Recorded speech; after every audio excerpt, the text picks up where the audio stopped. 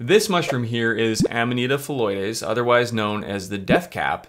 And what this new piece of science is suggesting is that the death cap's mushroom unusual sex life may be the key to its rapid spread. So this mushroom is showing up more and more in California and in British Columbia, and scientists think they might have discovered one of the reasons why that is the case. Now, first of all, why would we care if this mushroom is showing up all over the place?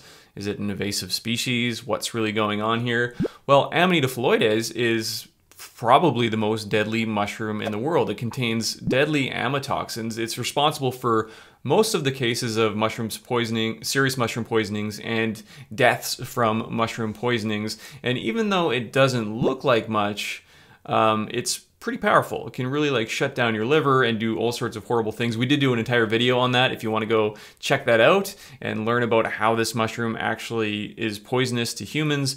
But one of the reasons why people care is because when it's young, in its egg form, it actually does look like a different mushroom, an edible mushroom known as Volvariella volvaceae, otherwise known as the paddy straw mushroom. So what happens is people might be walking through the woods, they'll look down and say, hey, look, a paddy straw mushroom, take it home, cook it up, maybe feed it to their whole family. Turns out it wasn't the paddy straw, it was actually this death cap mushroom, and that can be super bad. People get really sick and people die. So what this article is saying, without diving too deep into the science, is basically that this mushroom is able to mate with itself, obviating the need for a partner.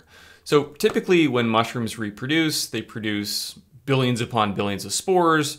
Each one of those spores contains half the genetic information required to form a mushroom. So really quickly, the mushroom life cycle, each one of those spores will sporulate, produce something called hyphae, and those hyphae will grow. When two compatible hyphae meet, that will form mycelium, which can form a fruiting body and start the whole mushroom cycle over again.